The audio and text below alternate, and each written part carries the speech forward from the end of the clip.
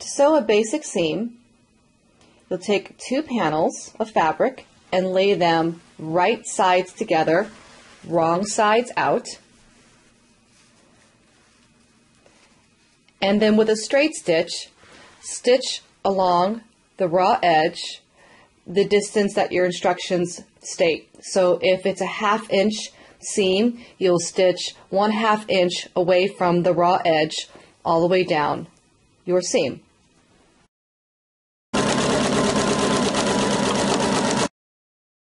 And this is what the basic seam looks like. This is a 5/8 inch seam, meaning that the straight stitch here is 5/8 inch from the raw edge. And then if you open the panel, you'll have your 2 pieces pieced together.